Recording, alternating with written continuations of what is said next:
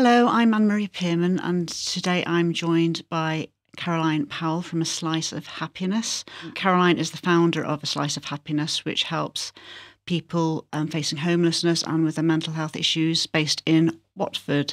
So thanks for joining me today, Caroline. Thank you. Lovely. Thank you for inviting me. Okay. So I know you were a successful businesswoman up till about 2017, where you decided to chuck it all in and put your focus into A Slice of Happiness. And where did you come up with the idea for A Slice of Happiness? Where did the gem of A Slice of Happiness come from?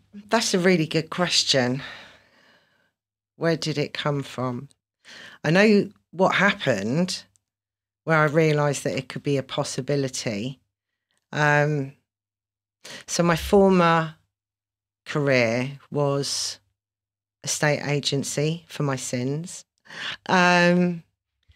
And that's it. I had my own challenges behind closed doors and trying to number of different things, which worked temporarily, but then I kind of defaulted back to my craziness, which then every time that happened, it just reconfirmed to me that, I was definitely broken.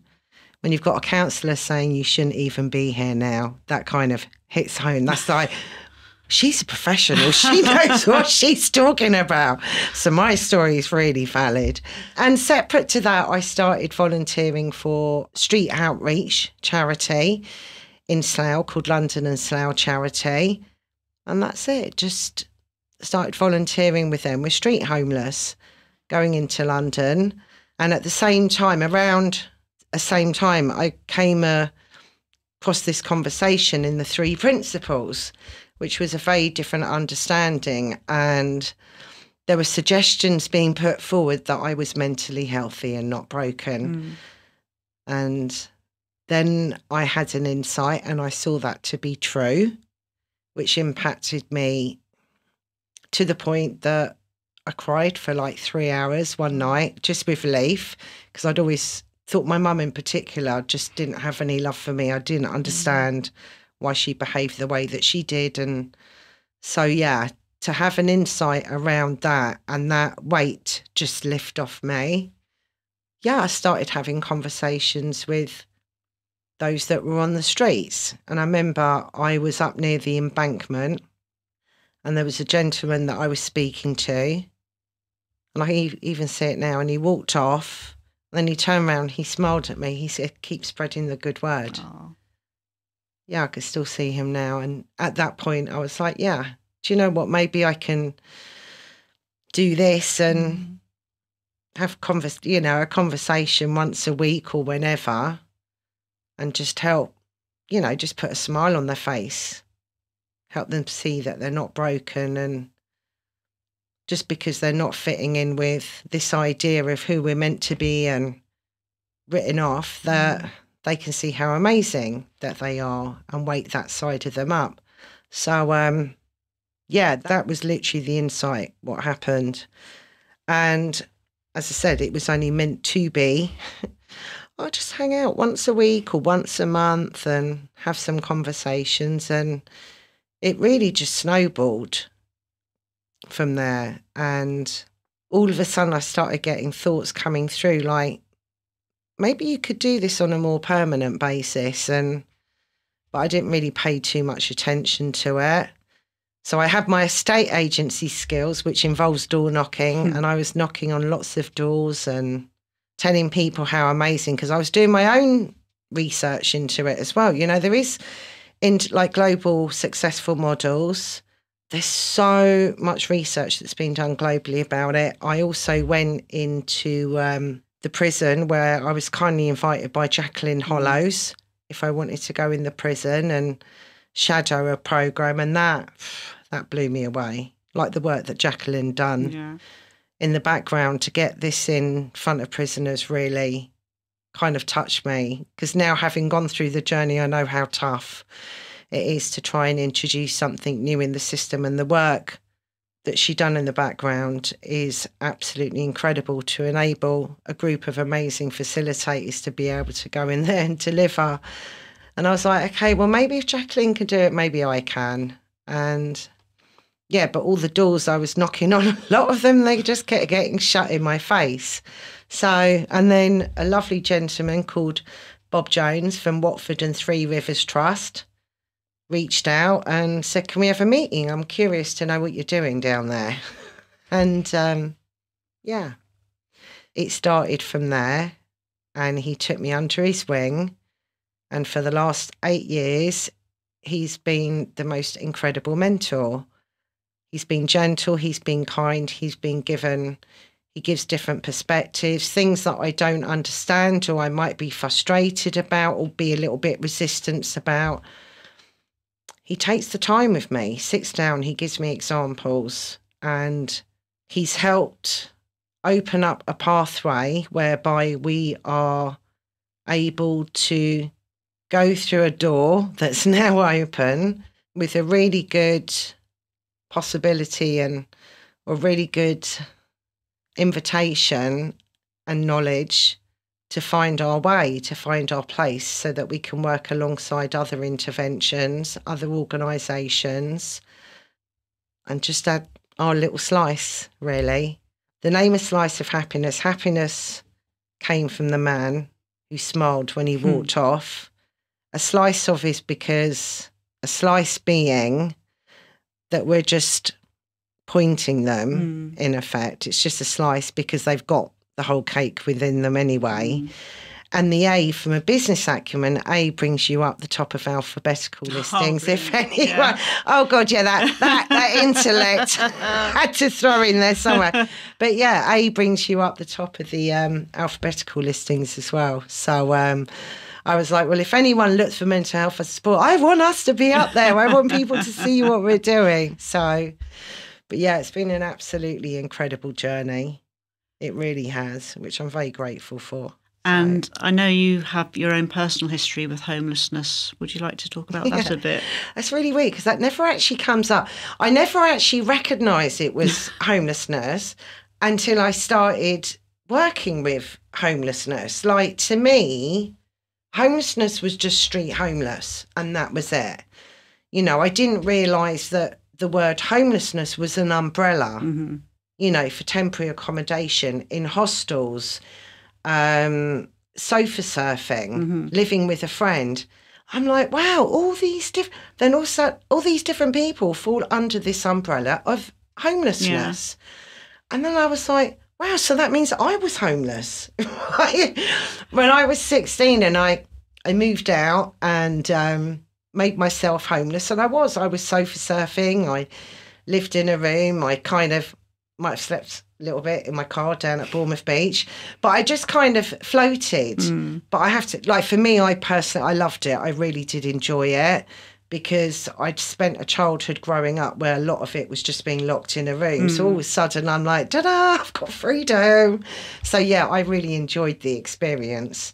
But yeah, it's really weird. I'd never even seen it through that lens until I came across this and understood the intellectual interpretation of homelessness, you know? So, yeah. I mean, I'm the same. I think when you say the word homeless, you think people on the streets begging, you know, in a sleeping bag or whatever. You just don't think of the bigger picture that it's just anybody who hasn't got a home or a permanent residence. So yeah. You know, and those as well, like we've got a cost of living crisis as well at the moment, which is really impacting people, you know. So those that have got a mortgage, you know, that they got on 1%, yeah, and all of a sudden the rates are shot up above 5%. You know, organisations may have streamlined their employees' hours. I mean, there's so many different examples that can be given where people are, like, in effect, like, who are financially unstable at the moment. You know, they're seeing their company are doing redundancies. There's so many different flavours that can be added to that. So, like, as an organisation, like, we've worked together with, like, Innate Health Research and also Coventry University, Watford and Three Rivers Trust, who have opened up the doors for us to have conversations, public health, NHS, job centre. All of a sudden we had a bit of credibility going in and having conversations. And it's been fascinating to listen to everyone, local services as well. it's been fascinating to have conversations and just to see what lens do they look at it through? What do they find helps, what doesn't? So that, together with exit interviews from over 600 beneficiaries over 7-8 years, you know, it's given me a real good open perspective. The gaps, where support's needed, where people's thinking are, what they're struggling with. Yeah, and I'm just getting an insight into their lives, which I feel very grateful for, that I've been able to see inside their world. You know, whether it's a service provider, a statutory level beneficiary, it's like, I find it a real privilege to be able to see inside their world. So we've kind of gone through a transition ourselves since October last year, because under Watford and Three Rivers Trust, we are classed as a project, but we've been running for so long and started having a little bit of feedback from funders and other organisations. We've really kind of outgrown being just a project. We can't cut that one anymore. So we talked through different options and what direction we felt that we were going in. You know, the reason why do we start this? How near are we to this? The reasons why we wanted to do it, and kind of refocusing. So yeah, since October, we've actually been in a massive transition in the background, where we're moving away from Watford and Three Rivers Trust to set up as our own independent legal entity, which is due to go live at the end of this month. Ooh. So yeah, because also, like, what's happened throughout that time, there's every single person that A Slice of Happiness has worked with, supported, has been part of this amazing journey, part of this amazing story. Some of them have only come in for a chapter.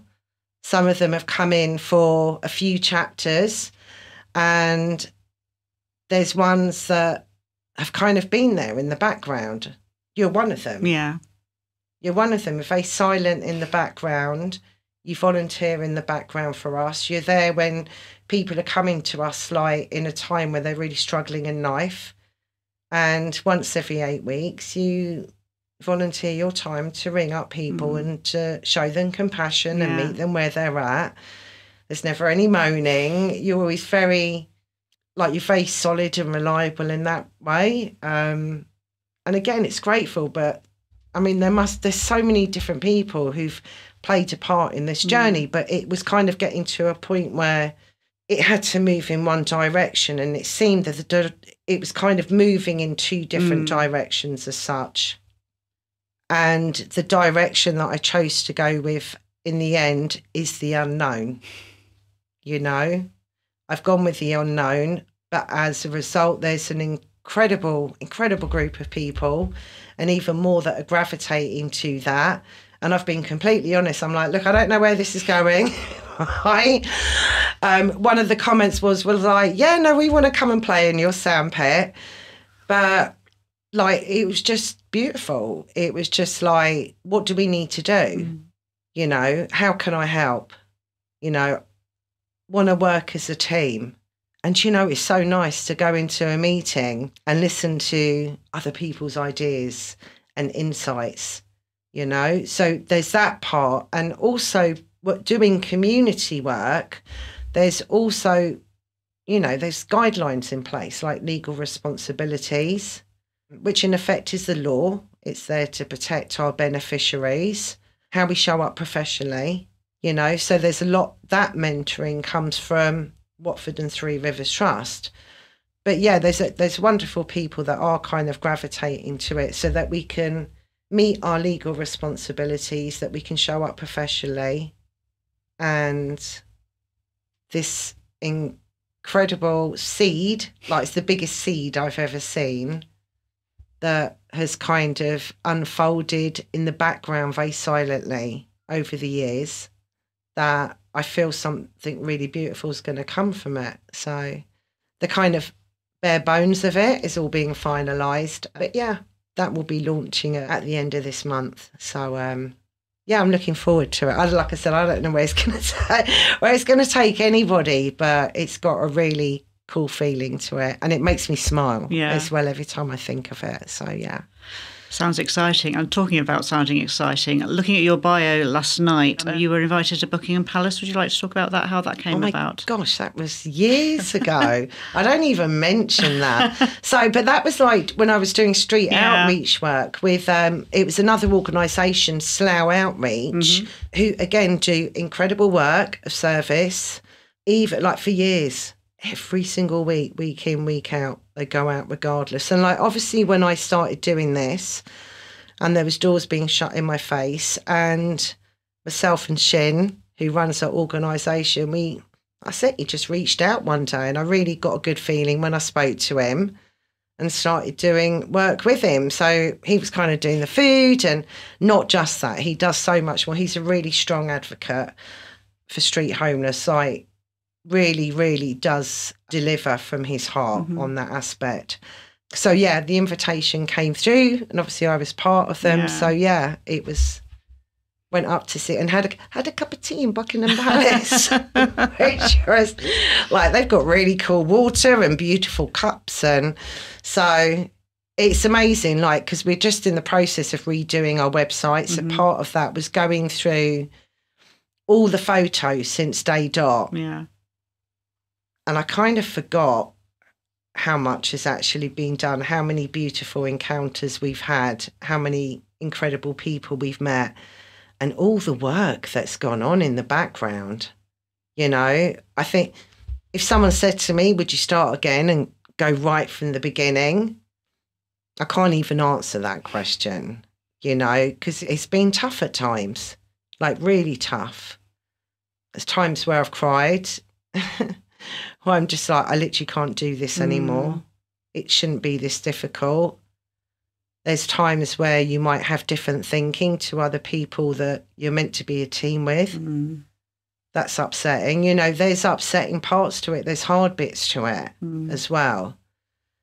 But there's one thing that I know that remains to be true for me, is that, because people say, how did you do it? So I can, you know, so they can copy it.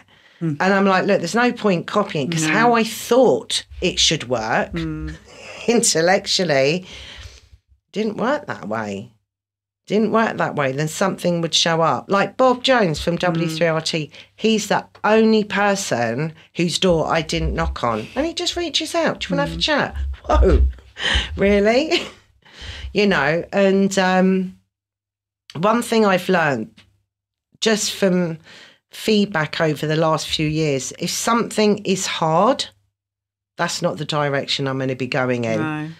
You know, intellectually it might be, but that's safe. You want to stay there in that. That's comfortable. It's what you know, you know. And then a different option comes in that says, go that direction. I don't even know what's in that direction, but I trust that. And that's what's happened in the last few months, is that I'm literally following an unknown with loads of other people that are a little bit unknown. Yeah. And hey, we're just going to see where it goes. So, yeah. Earlier we were talking about Jacqueline Hollows, or you brought up Jacqueline Hollows, and I've done a bit of work with her in the past. And I remember her saying what you just alluded to about, if something feels too difficult, it's not to be. Don't follow that path. And I think I've used that in my own life, in as much as if someone's not getting back to me and having to keep chasing people, then just let it go. Stop sort of going there, because it's not meant to be. And don't take it personally either, because it's very easy to take things personally, isn't it? And think that it's, you know, they hate you, or, well, me. So talking about myself here, I can get very much in my head and assume if I'm not hearing from somebody, it's because they hate me, I've done something wrong, blah, blah, blah, blah. But yeah, it's just not to be. Yeah. I can see through that lens as well. You know, when we, like, all it can take is just one experience from when we're younger, isn't it? Yeah. You know, that makes us feel insecure or unlovable, we're not worthy. Yeah. And that's it. We carry, it's almost like that's one, like the glasses that we wear, and everything that happens in life, we see through that lens. Someone hasn't got back to me. straight away, it's almost like, oh, great, another one that I can find an excuse for to kind of validate why I'm not worthy, I'm unlovable. Yeah. And that's so common. That's so common. That's very normal, because we tend to have an experience, i.e. even if it's a negative one, and then we attach the meaning to it, and then we carry that through life. You know, we don't have an amazing holiday, lock that experience in and be like, well, every holiday is going to be amazing. Like, see every holiday through the happy lens. It tends to, I think it's really sad when we kind of look at a society that does seem to innocently always look at the flaws of us. You know, you can't make your own decisions. Of course you're not clever. Yeah. You know, trying to find flaws that, you know, in effect are just thoughts, and then we start believing those thoughts about ourselves, and we've attached all these labels. Yeah. But then intellectually we're like, there's another voice crying out, but you're perfect, and we're trying to make sense of that, but the volume on this one seems so much louder, you know, and that's the same within the mental health arena. You know, there's complete innocence there from the lens that everyone is only just trying to do the best that they can, you know, and it just happens to be up until recently, the way you worked with mental health was to analyse and look in the direction of mental illness. And no one knew better until no one actually said, did you know that you're mentally healthy? Like that conversation that someone said that to me at the beginning. It was like, well, no, no one said that to me.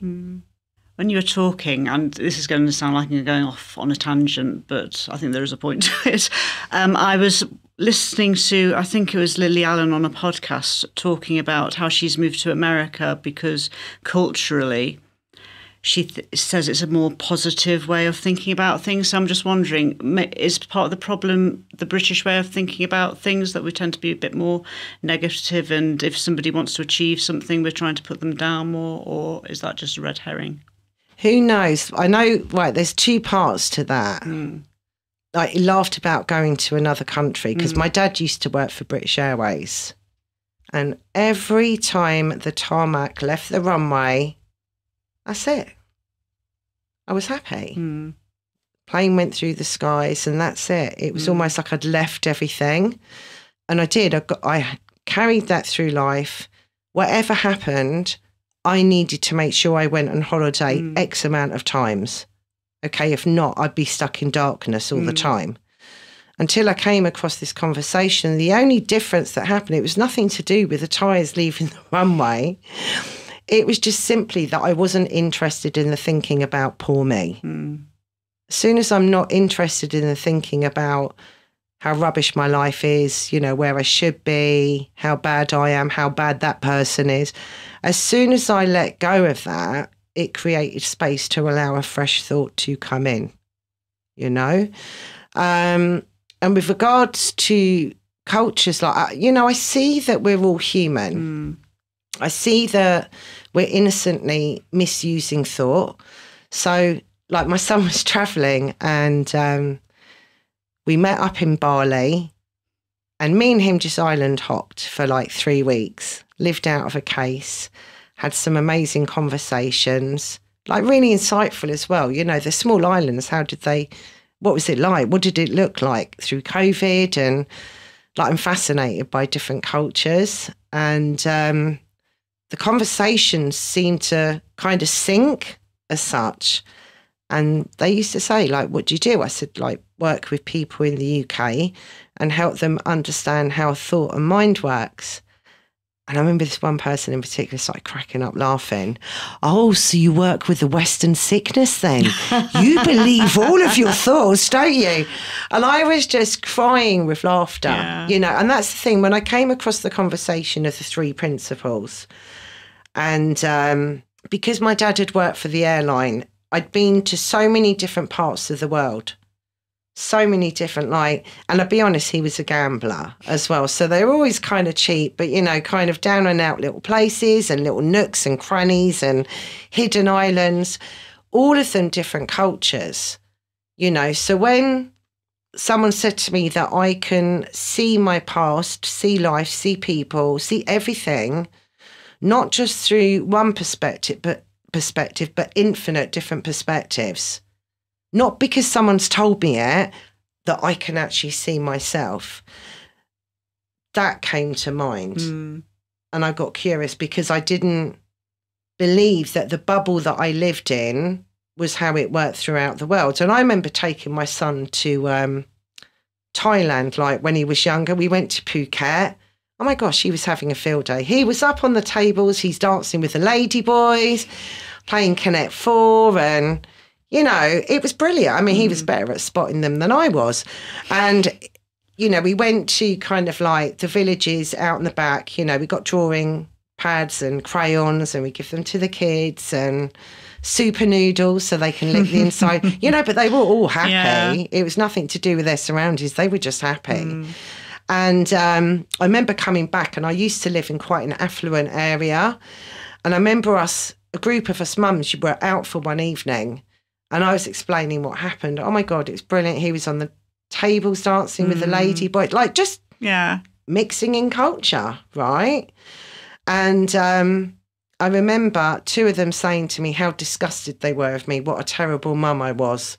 I can't believe that you let your son see that.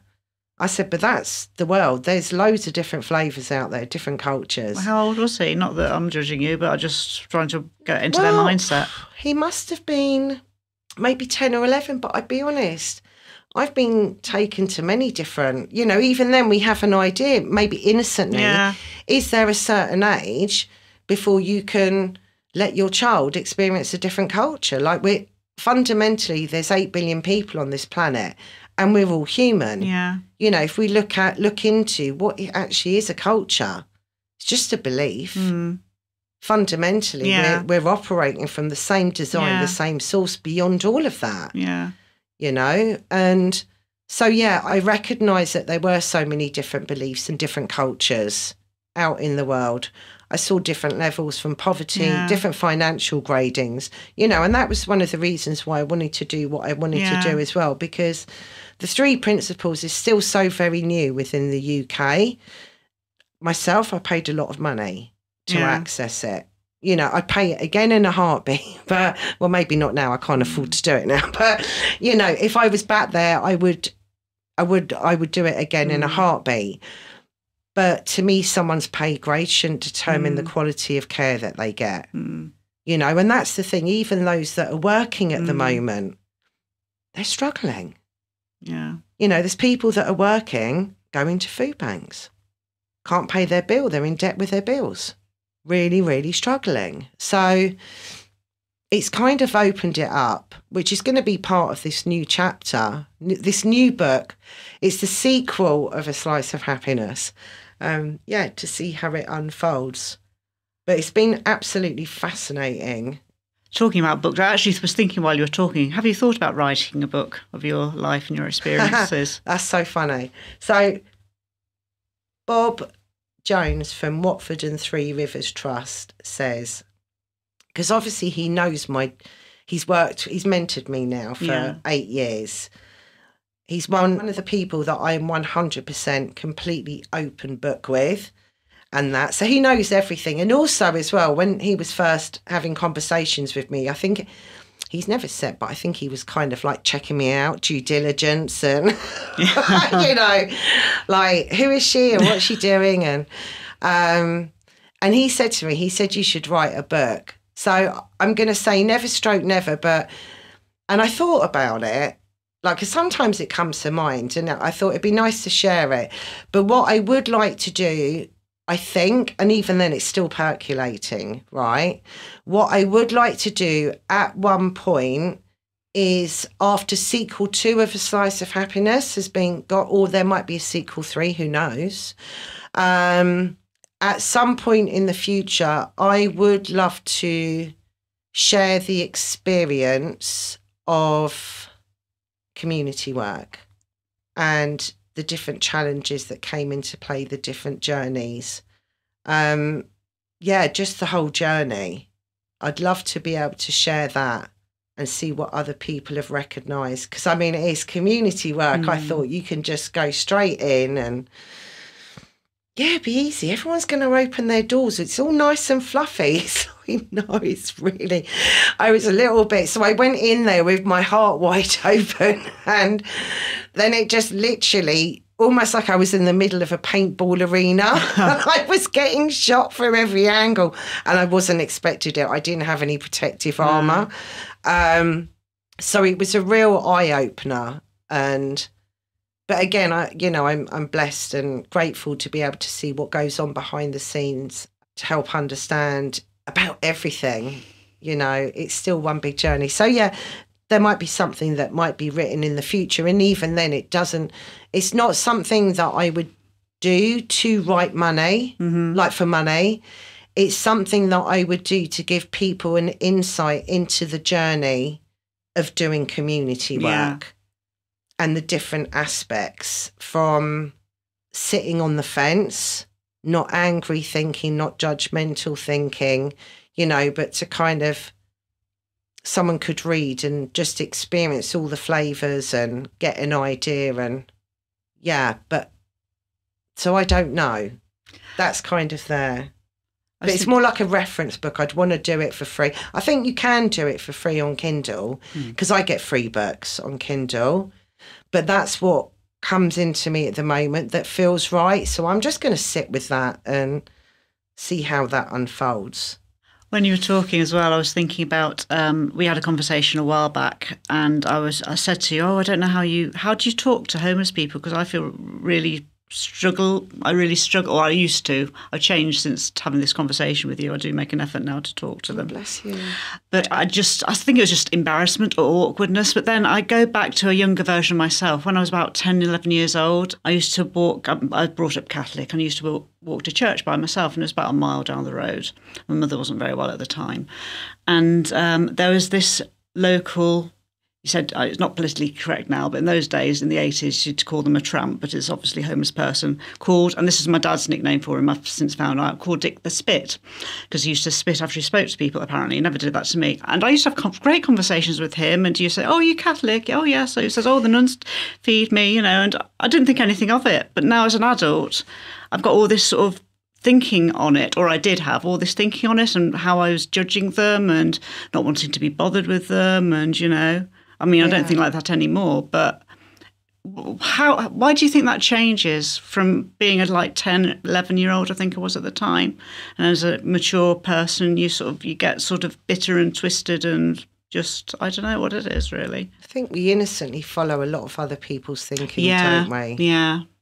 And that, because it was the same with my son. Yeah. Mum, why are you even doing that? They can't even be bothered to get a job. Mum, seriously? And then there was one Christmas where we organised sleeping like a kind of Christmas hostel for them, for the ones that had maybe addictions, that weren't abstinent, that might not have been allowed into normal hostels. And he came down, he had a conversation with them. His face was lit up at the end. He said, Mum, they're incredible. The stories they've got, the journeys, and you don't know if they're right or wrong.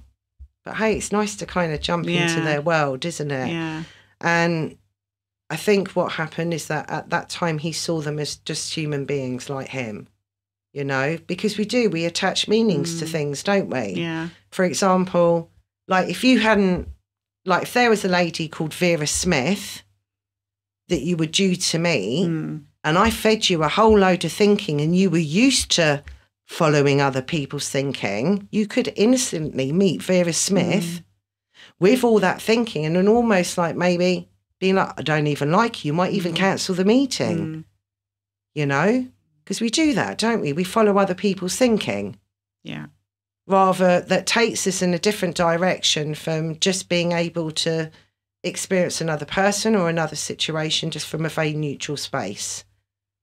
And we all have judgmental thinking. It's funny. So I've had so many people go, I don't have judgmental thinking. Yes, you do. Right? We all have judgmental thinking. But the difference is, do you know what it's made of? Are you taking that seriously or not?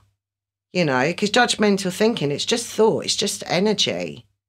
It's a fabulous creation that helps us experience life so that it looks and feels so real. Yeah. That's all it is. That's all it is, you know. But that's, you know, my son is on one of the journeys with my son. I was one of these mums. Oh, you can take a picture with a snake. This massive snake was wrapped around him. And I remember we done one with an orangutan as well. And I remember walking away and him saying to me, Mum, they look so real. And I said they were. And something crossed over his face. But anyway, in the years to follow, he's like, Mum, I don't like snakes. I'm scared. Because obviously he's had that experience. Whatever thinking went through his head at that moment, he carried that little box with him, right? So every time he saw a snake, he experienced whatever that was through thought. And I remember him saying something about it. He said it again when he was travelling. And I said, if they were just thoughts that came into your head that I don't like snakes and you didn't have the feeling, would you be as scared? Because I'm curious as well. I want to kind of just see. And he was like, actually, no, I don't think I would, because then they're just words, aren't they? You know, so I do get curious and I'm like, you know, I wonder, is it the feelings? You know, because I look back, there were certain feelings that I got that I thought I shouldn't be having. I should not be having depressed thoughts. I should not be having suicidal thoughts. I should not be having, but like, not so much the thoughts, but the feelings attached to it. Because I can have loads of negative thoughts flow through my head. But then if I reflect, I'm like, I didn't get that kind of feeling with it. So, yeah, is it the feeling? You know, because if we're saying that we feel what we think 100% of the time, like, how incredible would it be if we could see that all feelings are made of the same thing? It's the same design.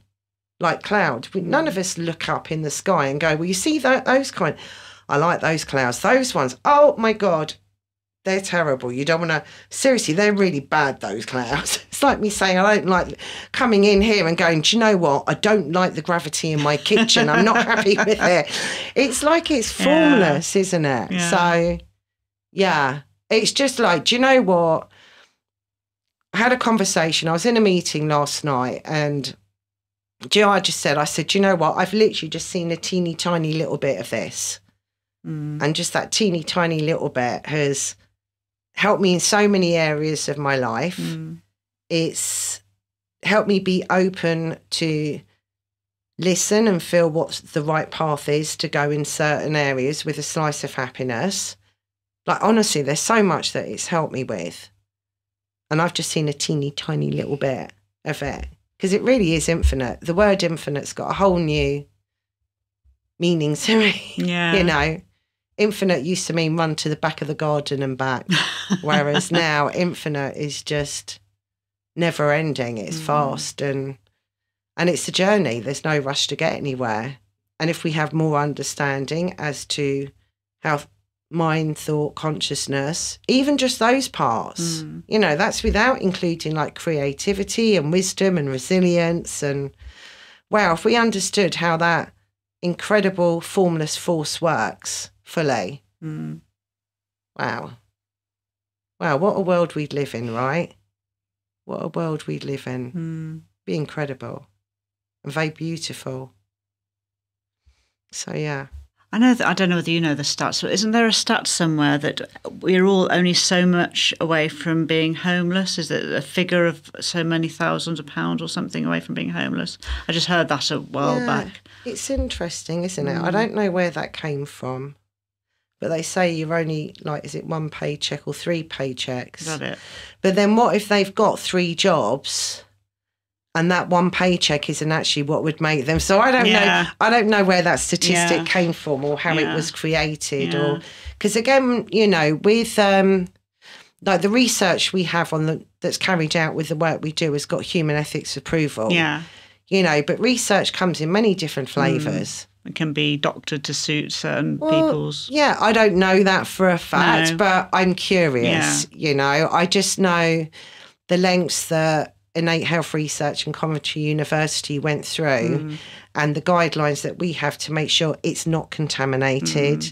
you know, even asking questions and how, which has been, Christ, that just that part alone has been a real journey.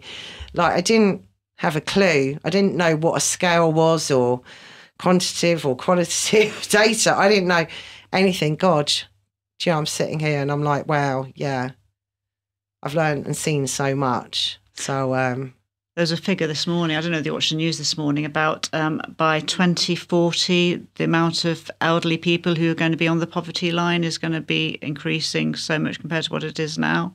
And again, it's future thinking, isn't it? How do we know? Yeah, exactly. We didn't know what we were going to say today. We don't even know what's happening in the next 2 minutes, right? And talking about judgmental thinking, makes me feel really bad admitting to it, but I'm going to admit to it anyway.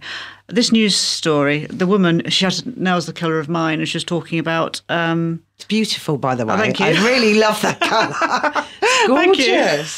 Love Started it. having them done after going to a wedding last year. Anyway. Beautiful. Just to treat myself once a month. But yes, this lady, I had judgmental thinking because she was talking about being poverty stricken. I don't have enough money at the end of the week. And I thought, well, you've got enough money to have your nails done. And I thought, that's awful, me thinking that, really, isn't it? No, it's just thought, isn't it? I know. And that's the thing. We tend to have a thought, then we attach meaning to it. Yeah. And that's what we do. And then we just kind of stay in the experience of that meaning and thought. Yeah. You know, when we can see it is literally just energy that's just flowing through us. Yeah.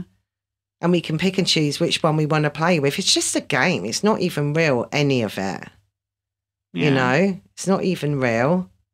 It's just something that I've got incredible access to that I can play with. I mean, honestly, like playing with thought. So a thought came into my head at Christmas, like, because where I'm staying at the moment, there's loads of like little kind of really quaint villages, and they're all really into like looking after their houses and putting the Christmas decorations, all so beautifully looked after. I mean, it honestly felt like driving through winter wonderland, and this thought came in my head about elves.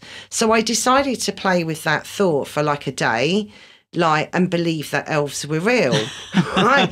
Oh my God, I literally just went into child mode. Yeah. I literally just went into child mode, and I'm in the car giggling away to myself and walking around like, ooh, like, wait.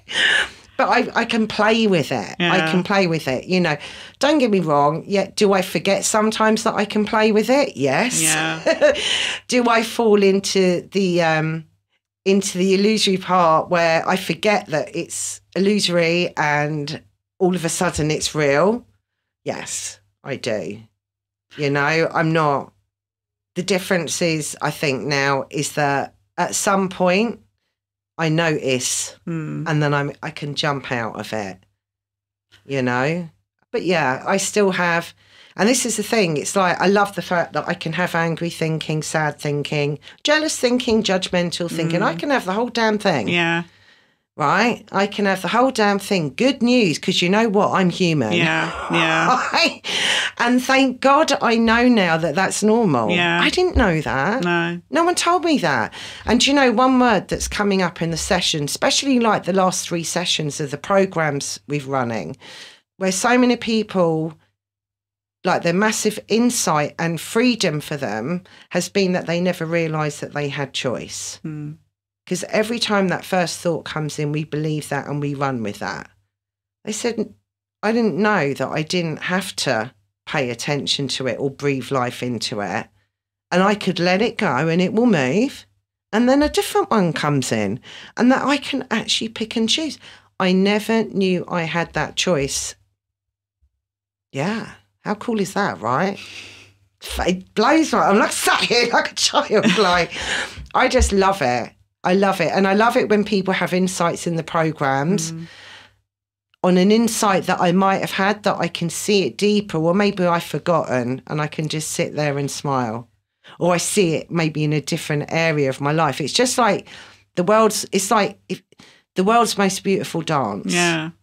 You know, like if you can imagine every single dance in the world and how all of those different dances just work beautifully together. Because ultimately it's just dance, isn't it? Yeah. Have you seen the film Elf, by the way? That's one of my favourite films. Yeah. Oh, is it? How weird that I said that then, right? I know, yeah. And I think it is such a good film as well, because it's basically, well, Will Ferrell, 6'4" or whatever he is, playing an elf, and he's so childlike, and I think it taps into, as an adult, our inner child, I suppose, and that's why we enjoy it so much. We just maybe remembering how things used to be when we were children, and maybe we just need to recapture it a bit more. Yeah, it's so interesting that you say that, because I feel that I lost out on the inner child because of the circumstances that I was in. And I remember, like, inner child to me is the state that we were in when we were born. Yeah. Before we was even interested in that intellectual thought, personal thought, is there's no fear. We're literally just feeling our thinking moment to moment. Yeah. There's no fear. There's no colour. There's no religion. There's no money. It's just beautiful oneness. I remember my son at the nursery, 4 kids, different nationalities and backgrounds. And do you know that every morning they were so excited to see each other? Yeah. They'd literally hug each other. They'd hug each other so tight like that. And that is always there. And that I see is our natural state. Like we call it maybe inner child, but I see that that's our natural state. And I remember the first time where I was in that space, I felt relaxed, I felt calm, and I was walking down the lane to go into the woods, and there was this really big puddle. And I remember that little voice, jump. No, I can't do that. Right, go on, I dare you, jump. And I did. So I jumped in both feet in the middle of this really big, that happened to be quite deep puddle. And I just laughed, At some point, who made the rules up? Who made this rule up that at a certain age you have to stop these certain behaviours? Like, I'm not breaking the law. No.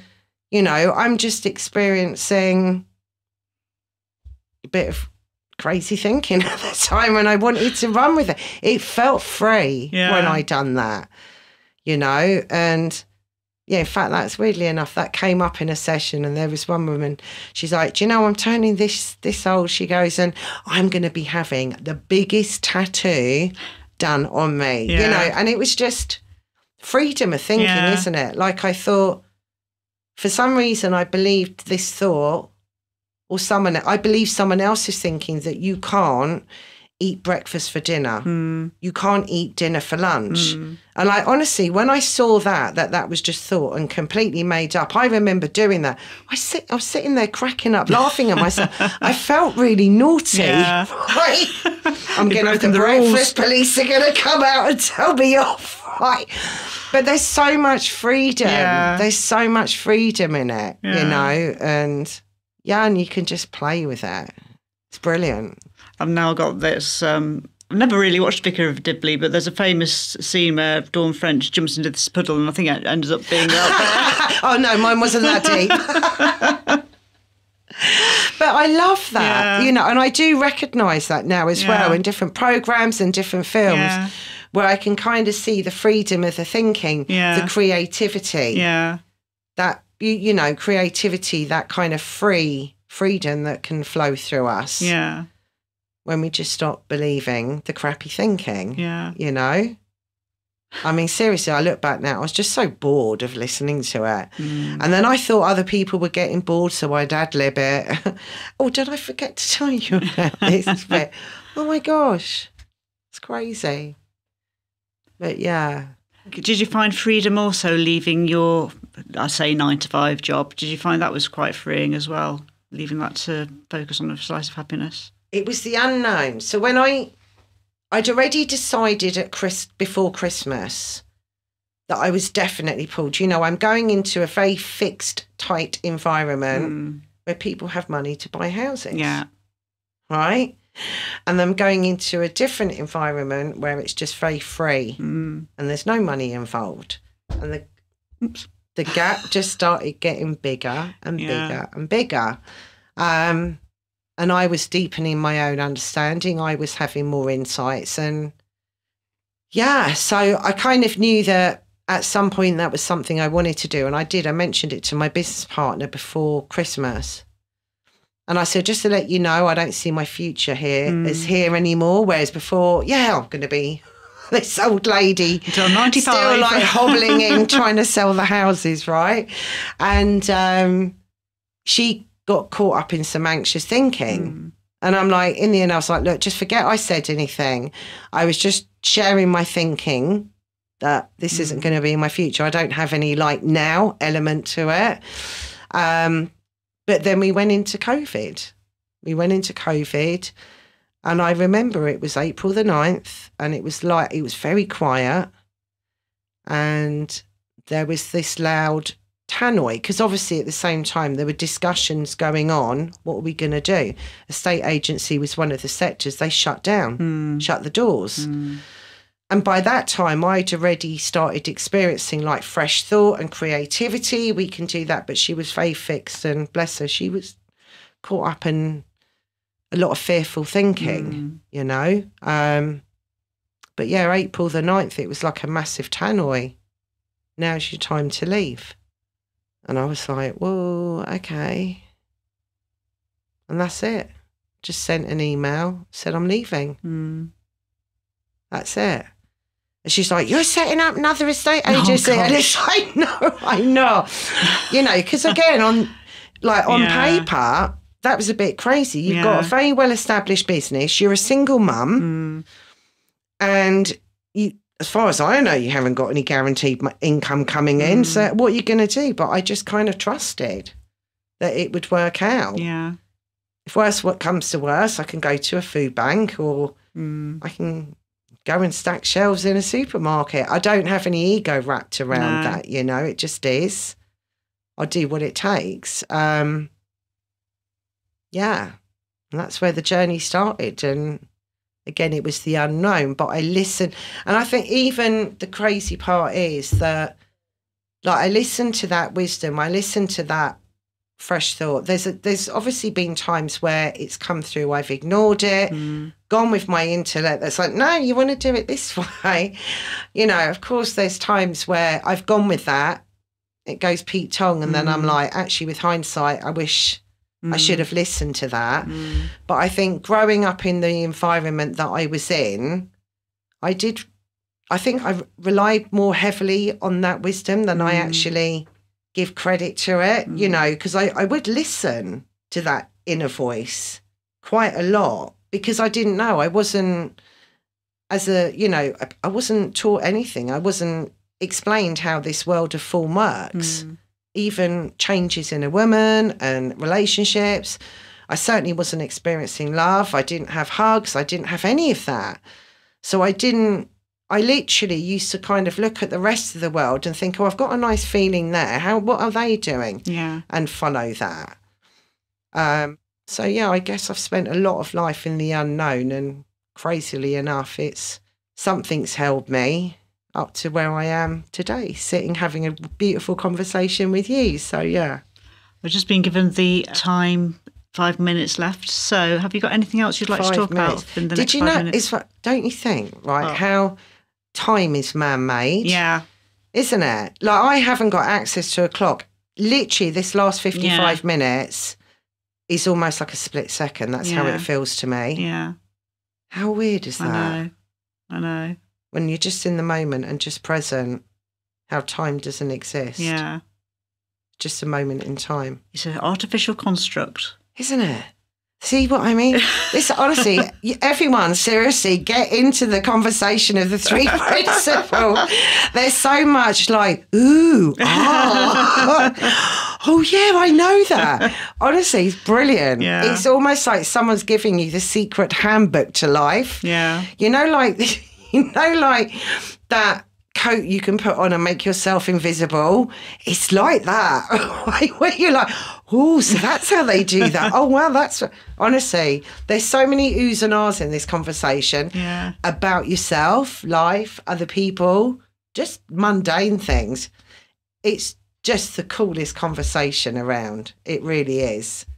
And of course, it educates you about your mental health. Yeah. So you're able to access your healthy state, or at least know that your healthy state, your mental health, is always there 100% of the time. That's so cool because that just frees up so much time to go and have fun with this, right? So, yeah, it's the coolest conversation around. I love it. Yeah. Not that you can tell, obviously. And feelings are only ever temporary as well. So no matter how badly you're feeling, it's going to pass. Yeah. Yeah. It always passes. Yeah. How cool is that?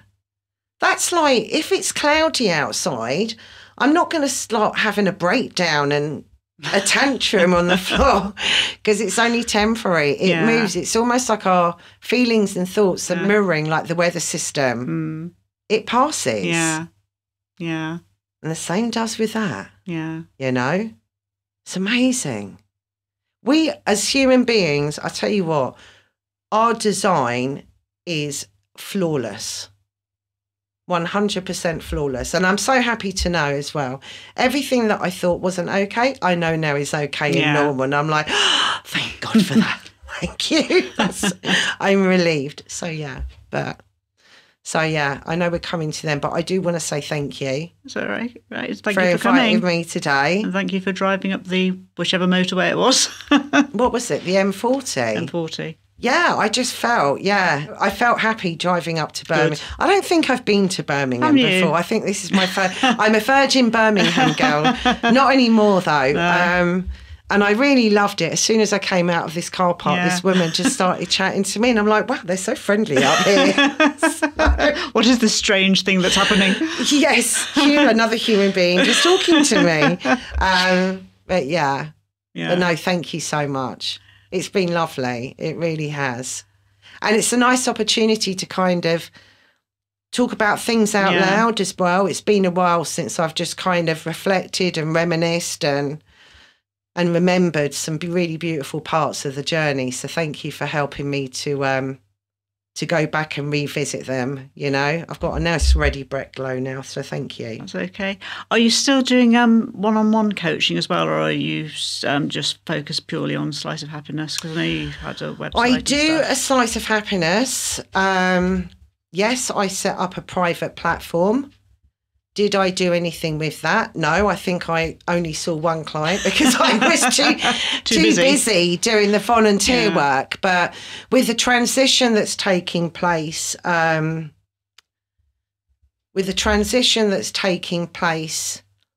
obviously a lot of the work that I'm still doing is volunteering. And I think that will be up until maybe March next year, where I might be able to get like an average salary. But you know, so I do. You know, it's not to say that I don't have private clients, but the thing is, yes, I will see private clients, but only if there's space around the community work. Yeah. Because the community work, that journey, there's words that can't describe it. There's something really incredible happening there.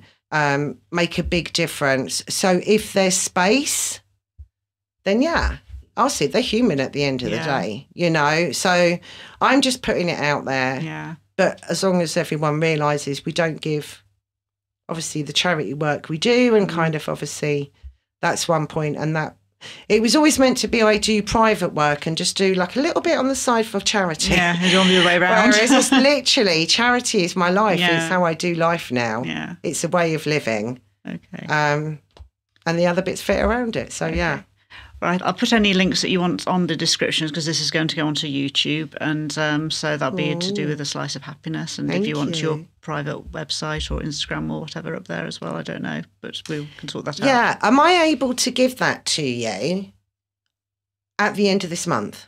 Yes, you are. When it goes live. Yes, I'll give you the heads up when it's going to go live. So fantastic, yeah. Because wow, how cool is that? See, universal dots connecting, right? Yeah. How mad is that? Because that most likely be around the same time. Yeah. Oh my gosh, there's so many things that are happening that are just feeding back to me. Count on you on the right path, girl. Keep going. Keep going. It's all in the bigger plan.